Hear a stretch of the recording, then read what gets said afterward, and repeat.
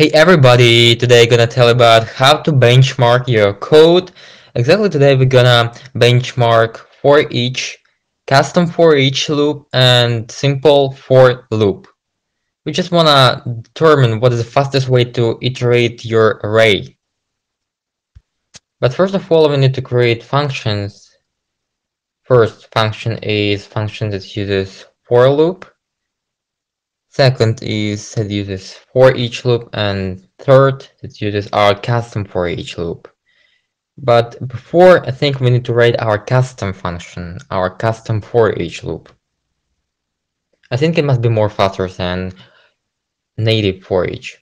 Our custom for each loop is incredibly simple and it behaves in the same way that our native for each loop.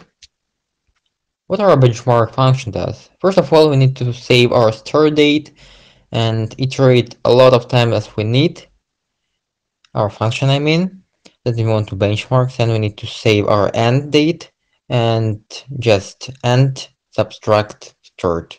And we get our time in milliseconds. Incredibly simple function, but incredibly useful for our case.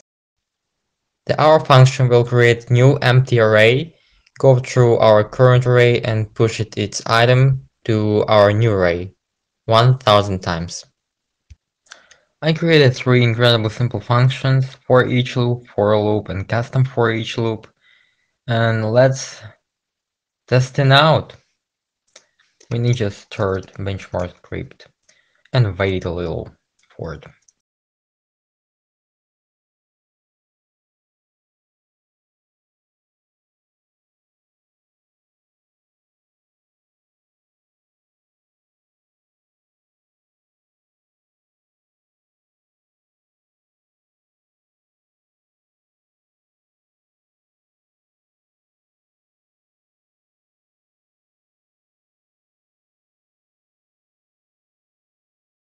Yeah, it's a really great result, I think.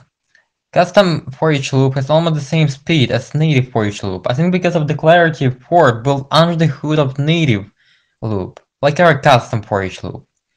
Of course, declarative for loop is faster than both of them. Yeah guys, the video comes to the end. I just want to wish you a really great day, really great weekend, and really great everything you will do and you're doing right now or you did before. Take care of yourself. And also don't forget subscribe and like the video.